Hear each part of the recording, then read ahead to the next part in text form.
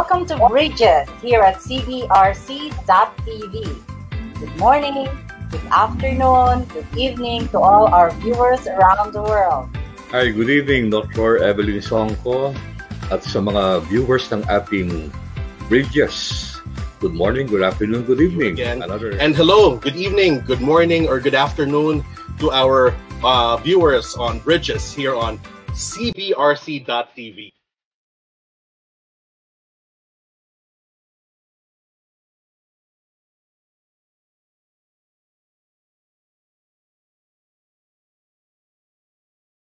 Welcome to Bridges here at CBRC.tv. Good morning, good afternoon, good evening to all our viewers around the world. Hi, good evening, Dr. Evelyn Songco at sa mga viewers ng ating Bridges. Good morning, good afternoon, good evening. And hello, good evening, good morning, or good afternoon to our viewers on Bridges here on CBRC.tv.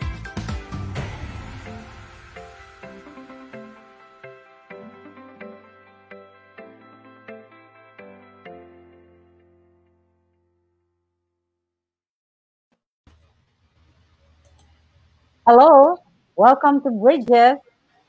Good morning, good afternoon, good evening to all our viewers around the world. Today's show or tonight's show is again brought to us by the Graduate School Alumni Association. And of course, we would like to thank Dr. Fernando Pedrosa for this. He is the president of the Graduate School Alumni Association of the University of Santo Tomas. And we'd like to thank also Mrs. Nilda Pedrosa Hernet. He is a realtor and former Palo Leyte councilor who helped bring the show together tonight. Of course, I'm Evelyn Songco, and with me is Claude Despabiladera. Claude, yan ang aking laging co-host. Claude, kumusta ka? Thank you, ma'am. How was your weekend? Ma'am, it's okay.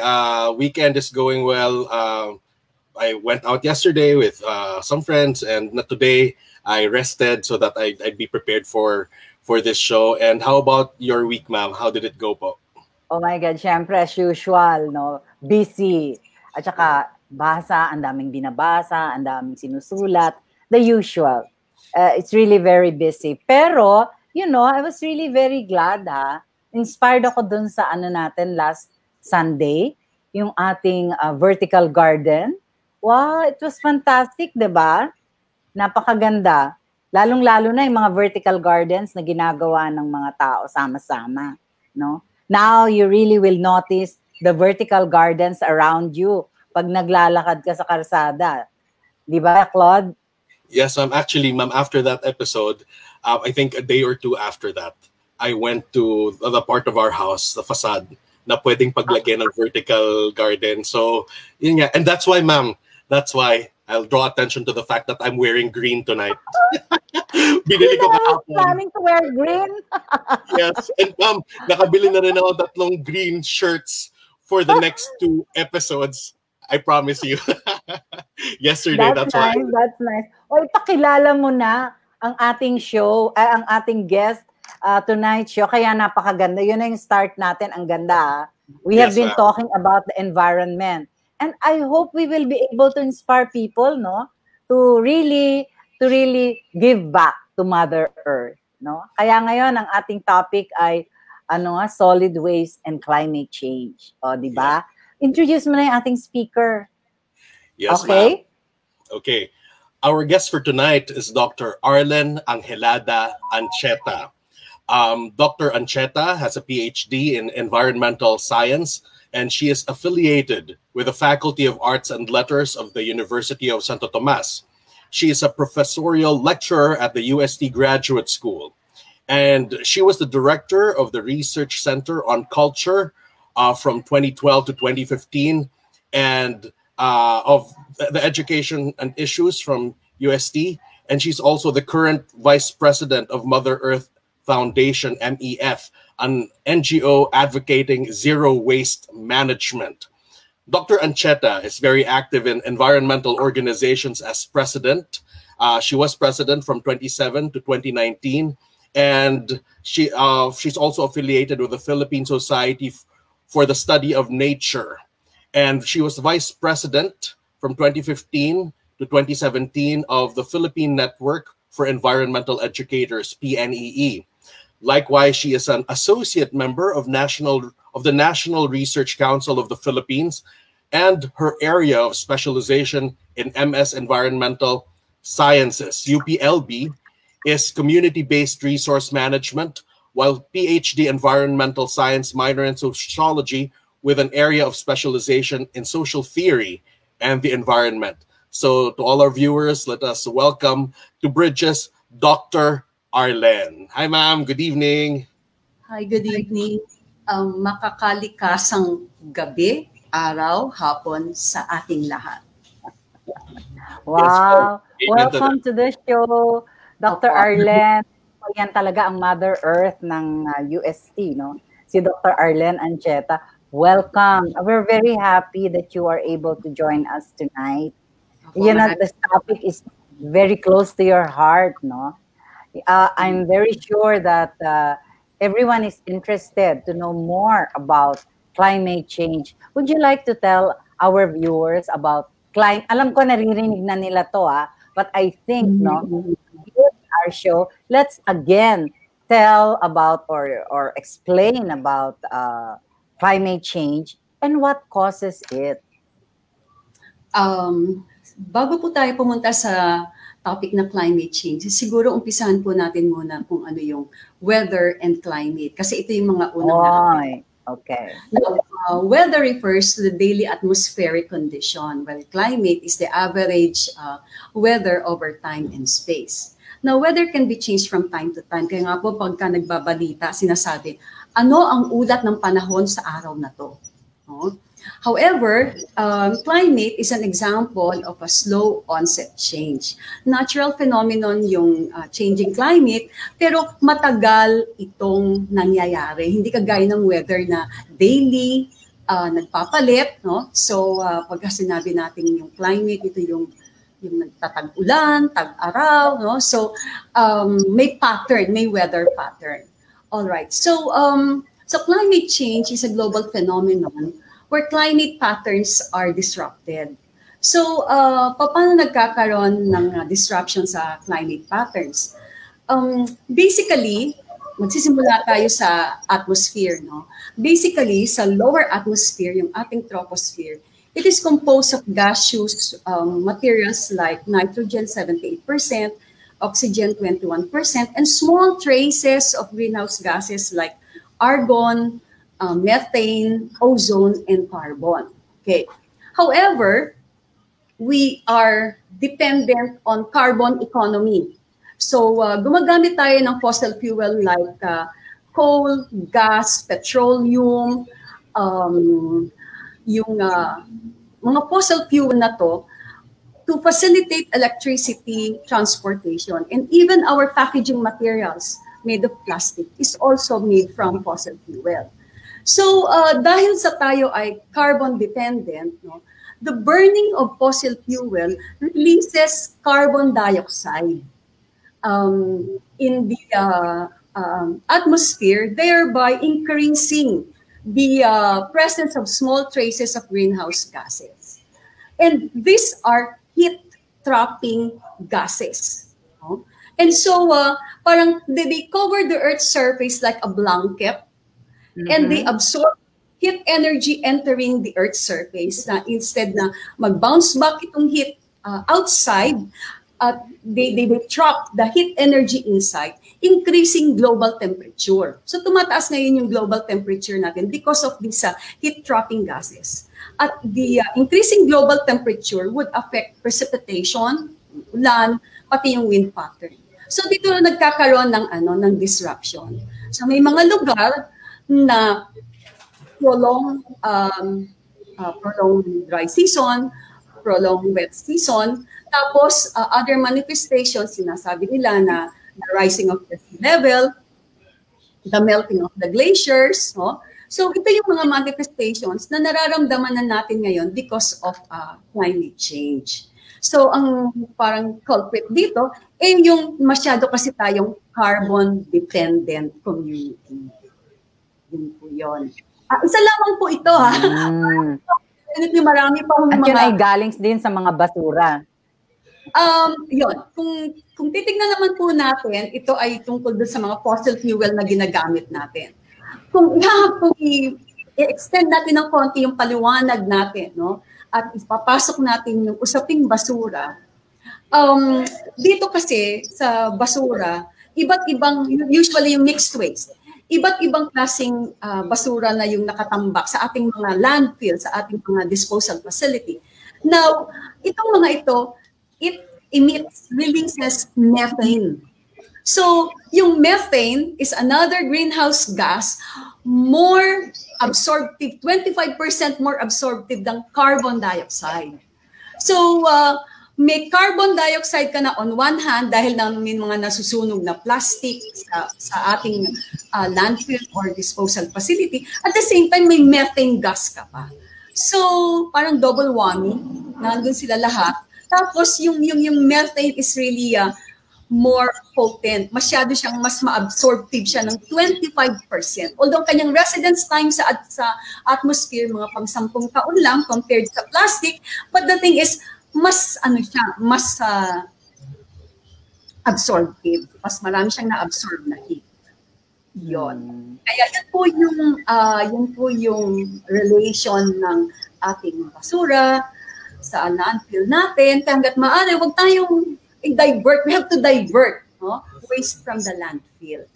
Of course, isa lang yun. We're just talking of landfill. Meron pa rin ibang mga dahilan kung bakit merong mga methane emission sa atmosphere. Yun po. Yes. You know, Dr. Arlen, I remember that the idea of climate change was taught to us in elementary school. And even as young as we were told that, you know, we human beings have a role to play in that. Parang it's something that's not apart from us. We have something to contribute to how the environment works, how our activities affect climate change, and particularly when it comes to our solid waste. So, Dr. Arlen, what is the situation po of our solid waste here in Metro Manila po? Una-una, we have a law on solid waste management. That's RA 9003. However, it's not strictly implemented on the ground. Dapat yan merong segregation at source. Kunti lang naman yung nagsisegregate at source ng mga household. Dapat yan merong material recovery facility as an intervention. However, only few LGUs have material recovery facility. No? Tapos niyan, linear flow kasi ang waste management. Pagtapon mo, kung ano yung tinapon mo, yun din ang makikita mo sa final disposal facility. So, hindi dapat linear flow. Dapat circular. No? Circular flow. Hindi dapat siya makakaabot. Hindi lahat. Dapat makakaabot doon sa disposal facility. So, according to literature, ang gagawa nating basura per person per day is 0.5 kilo. So if you're going to multiply 0.5 kilo by the total number of population, ganun ka-toneladang basura ang nagagawa natin sa isang araw. And so, malaki na kaagad ang kailangan natin sa ganung klaseng basura. No? Unang-una, it means cost to the local government kasi waste collection, PPP, bayad sa landfill, so on and so forth. So it means cost. At the end of the night, it's health risk. So, health risk din. So, marami siyang mga risk. No? Now, tapos pa, ayon sa pag-aaral ng MMDA, yung biodegradable would mostly consist yung ating waste material. So, karamihan doon, kitchen waste. So, since kitchen waste ito, at pagka napunta to lahat sa landfill, ito ay would emit methane, so that mali dapat ida-divert mo siya. Pero hindi mixed waste tayo. So, dapat ang kitchen waste natin, pakakain mo sa mga hayop, o kaya naman i-compost mo. Pero hindi parang business as usual pa rin tayo. So, yun yung mga natin, mga suliranin natin related to to solid waste. At meron pa, naglilik pa sila. Hindi naman siya 100% collected, 100% dumped in the disposal facility. May naglilik sa waterways natin. Itataw natin marine litters. Yeah. So, yun yung problema kaakibat, no, ng ating panapon, ng ating mixed waste. No? Yun. Kailangan dito, isa pa, centralized collection. For example, sa Metro Manila. So, isang malaking truck. Tapos, hindi naman tayo nag-segregate. Tapos, sila kolekta lang ng kolekta. So, parang hindi talaga napapasunod yung RA 906. So, contributor din ang solid waste sa climate change. Methane, which is more potent than carbon na manggagaling sa mga basura natin. And of course, the burning of plastic. Nakasama din sa basura natin. So, yan lang. Isang maliit lang na bahagi ng ng mga causes ng climate change. Of course, marami pa. No? Ganon. Yeah, so both go ahead.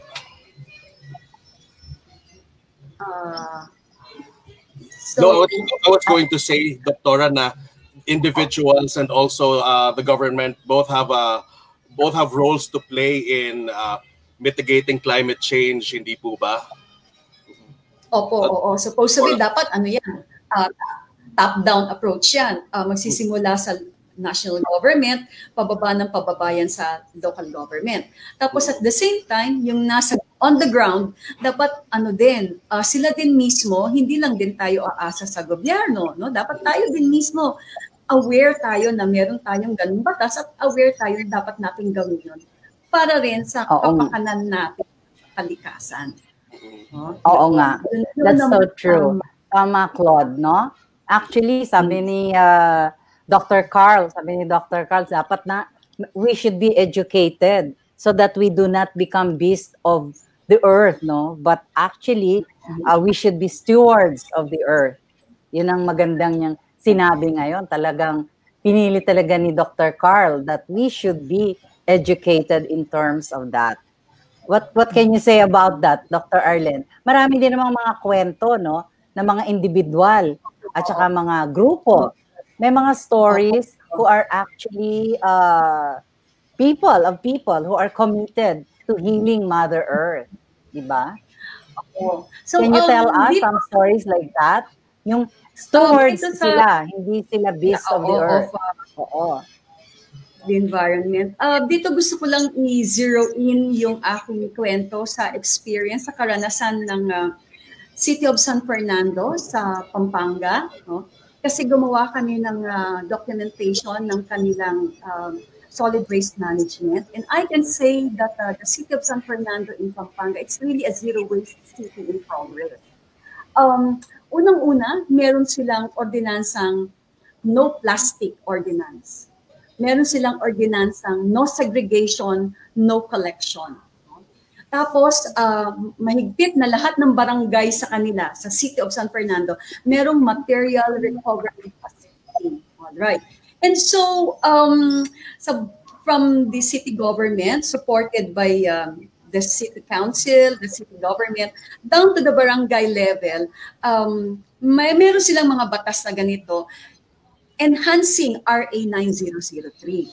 All right. And so, instead na centralized collection, kagaya ng nangyayari sa atin na puro mga dump trucks yung nangungulekta, sa kanila hindi, tri-bike. Kasi para dun sa pinakamaliliit na mga kalye sa purok, mapapasok nila. Hindi nila kinokolekta yung mga mixed waste. Kailangan segregated waste. Tapos, meron silang material recovery facility kung saan nila inilalagak lahat ng kanilang mga recyclables. Sinusort out, may kanya-kanyang cell. Tapos, ang maganda pa doon, may composting area. So, yung mga biodegradables, yung mga nabubulok, binabaon doon sa kanilang composting area. So, in a way, may mga gardens sila in the barangay. So, it's a community garden. Now, yung kanilang mga recyclables, pinagbibili nila sa mga junk shops. So secondary market 'yon. So makikita mo na umiikot yung yung mga commodities. Hindi sila nakakarating hanggang doon sa landfill. And so makikita mo dito na magandang model yung City of San Fernando in terms of ecological solid waste management following RA 9003. At dahil malaki ang kanilang recycling activities, tapos segregation activities, only a portion is being dumped in the disposal facility sa landfill. Tapos 80% pa ng kanilang population, 85% pa ng kanilang population ay sumusunod na doon sa total ban on plastic. So, so parang tingnan nila yung kanilang mga practice. So of course hindi naman ito yung kahapon mo ginawa, ngayon naging successful, no? It took time for them to achieve this kind of practices. Mahirap kasi because you're talking of behavior, you're talking of awareness, and this is a whole city. So, parang hindi din naman magiging madali yun kung walang support din kung walang institutional arrangements doon sa city na yun. And on top, sige po ma'am. On top of, merong NGO na tumutulong din naman sa kanila. Parang support system. Yun. Ang galing naman nun, Dr. Arlen. So beautiful. Congratulations sa San Fernando, Pampanga. Imagine mo, 85% of the population is already doing that. Ang galing, Sana maging model talaga yan for the other local government. At nakikita mo dyan yung relationship at cooperation ng mga tao, gobyerno, NGO. Ang galing. Very good. Congratulations, San Fernando, Pampanga. Tatandaan natin yan. Magaling na model. Claude, you have a question? No, actually, Professor Songco, tama rin yung sinabi na doktora na as human beings, it's natural for us to want quick results. Yun talaga yung gusto natin. Pero maganda yung sinabi ni doktora na it took time. So sana we change our mindset also na it takes time for changes to happen. So we have to start individually, and maganda na merong support ng LGU. Ganun sana everywhere else in the country ganun. Kasi if it's possible in San Fernando, Pampanga, it can happen everywhere else too, right, ma'am? True. So in connection with that, Dr. Arlen, what will happen if we do not change our ways of garbage disposal? Well, business as usual. Then we continue to harm the environment. In fact, merong literature saying that the Philippines ranks as the world's third biggest polluter, with 2.7 metric tons of plastic disposed or generated each year. So, although meron tayong high collection rate sa Pilipinas, pero kasi hindi din naman lahat na process, no?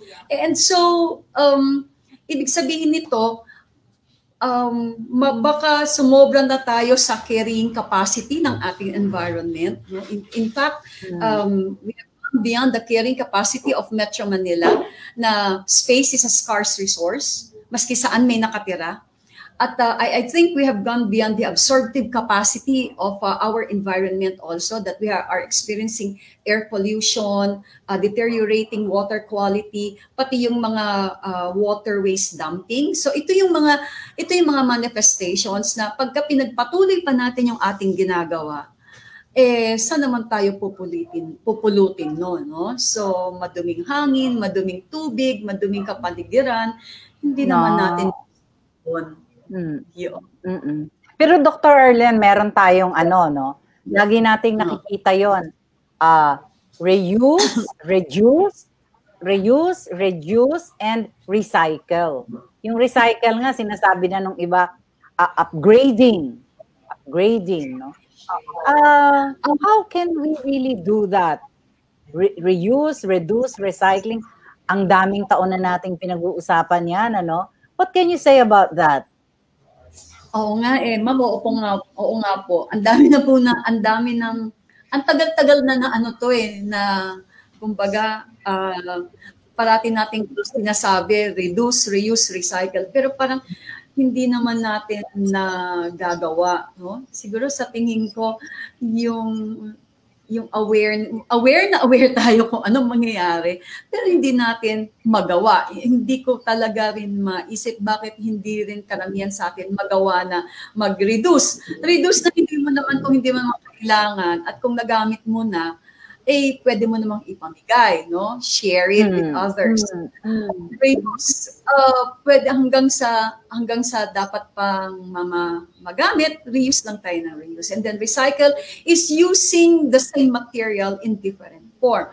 Kaya lang, siguro dahil because of our throwaway society, no? So parang tapon lang dito, hindi pa natin sinesegregate. Hindi na tayo nagre-reduce, hindi na tayo nagre-reuse, hindi na nagre-recycle, no segregation pa. So, napaka-busy po, di ba? Sa maliit pa lang na mga kabataan, sinasabi na yon. Pero parang hindi napasok sa ating kalinangan, no? Yung reuse, reduce, recycle. Yun na nga eh. Yeah.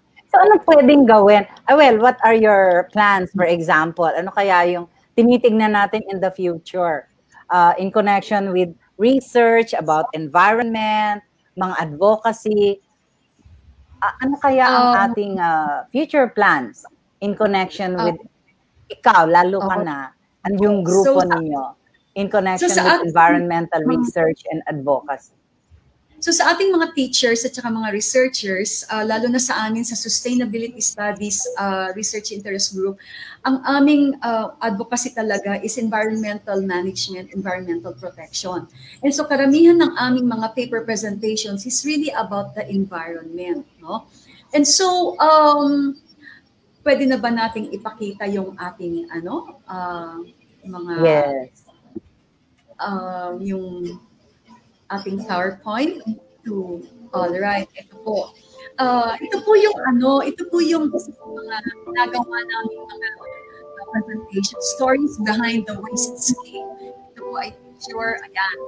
Anthropocene era. So sa Anthropocene era, tayo po na ang gumagawa na ng masyado na pong dominant yung ating influences. Ito naman po yung climate change at ito po yung nangyayari sa ating Anthropocene era. So, ito po is another paper on City of San Fernando where we discuss the social and economic benefits of zero waste practices in the city. At ito naman po sa solid waste in the context of pandemic COVID-19. Dahil sa ating mga implication ng public health risk at increasing volume of solid waste, lalo na yung ating mga face masks, no? So, ito naman po ay tungkol sa kwentong panahon, tungkol sa zero waste. So kung tayo po ay may kwento, ang ating mga panahon ay meron ding mga kwento. So ito po yung mga advocacy na namin. I-present po ang aming mga researchers like NGO-LGU partnership. Mas hindi kasi ang relasyon ng environmental management kung merong mga collaboration. No? Okay, at ito yung vulnerability ng mga bata sa baha. At this is along the shoreline of the Manila Bay. At pinakita namin dito, kasi ng mga bata rito, they would rather magpulot ng mga recyclables than go to school. Kasi napapakinabangan nila itong mga recyclables. So, tungkol sa mga nalulito sila nilang fishing Manila Bay ay puro na siya basura. So ito po yung aming mga advokasya presented in different conferences. Ako, napakadami nating matututunan talaga kay Dr. Arlen. Unfortunately, we really do not have much time. So, Dr. Arlen, siguro yung last message mo sa ating mga viewers. What will you encourage them to do, Dr. Arlen? January is the month of zero waste, no? And it's an advocacy month that promotes the designing and managing of products and processes to avoid and eliminate the volume and toxicity of waste and other materials. So, simple lang po rin talaga yung gusto kong sabihin ngayong gabi. Babalikan po natin yung reduce kung hindi natin kailangan. Gamitin natin ulit, reuse, recycle, tapos meron pa yung repair, no? Or refuse. Kung hindi mo talaga refuse, no? Huwag na talagang gugulin. No? Lalo pa ngayon, nasa plastic generation tayo. So dapat bring our own bags pagka namimili, lalagyan ng bibilhin, and let us be responsible stewards of creation. Yeah. Aking mga huling mga salita. Thank you so much, Dr. Arlen. You know, many people are watching us, and we would like to share with everybody the messages that we received from some of our viewers. So, from Mr. Fernando Pedrosa, proper waste disposal and management of Pampanga must be emulated or enforced by all the Philippine LGUs. And ma'am Songco?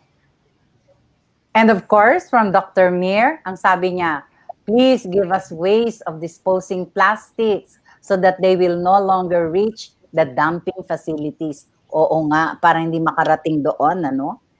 Avoid plastic. Avoid plastic. Nanette Fernandez, is it really possible to achieve zero waste? Please tell us how. Ano pa yan? Marami talagang kailangan sagutin. Oh, yeah. We are still in progress, no? Pero sa mga ibang lugar sa abroad, naging filosofiya na po nila yung solid waste management na zero waste. And let's remember also, no? Sabi ni Dr. Carl Balita, let's be stewards of Mother Earth. Talagang let us heal Mother Earth. Ito, sabi niya, please educate us humans who have become beasts of this universe instead of becoming stewards. So it has been a very insightful evening. Dr. Arlen, thank you so much. We hope that every one of us will be able to contribute to heal Mother Earth. Thank you so much. Claude? Thank you to the US. Thank you to Dr. Arlen Ancheta for joining us. And of course, thank you to the UST Graduate School for sponsoring the show tonight. Thank you, Dr. Fernando Pedrosa, President of the Graduate School Alumni Association. And thank you, USTAAI and Ms. Ida Tionco, Chairman of USTAAI Academics Committee and President of the UST Nursing Association, as well as Mrs. Nilda Pedrosa Hernet, Realtor and former Palo Leyte Councilor. Okay, gusto ko lang din batiin si Ellen Manansala, who is the President of the Faculty of Pharmacy Alumni Association. Hello, good evening, Ellen. And of course, to all the BOT of the USTAAI, all the volunteers of the USTAAI, and all the staff of the CBRC, thank you very much. Let us all continue learning more and discussing more about how to take care of the Mother Earth. Yeah, Claude? Thank you. Thank you, everyone, for joining us this evening. Let us put more into actions our love for Mother Earth. And here on Bridges, we do not build walls. We build connections of learning. We build connections of people. We build knowledge. Good night, everyone. Welcome to Bridges here at cbrc.tv. Good morning, good afternoon, good evening to all our viewers around the world. Hi, good evening, Dr. Evelyn Songco at sa mga viewers ng ating Bridges. Good morning, good afternoon, good evening. And hello, good evening, good morning, or good afternoon to our viewers on Bridges here on cbrc.tv.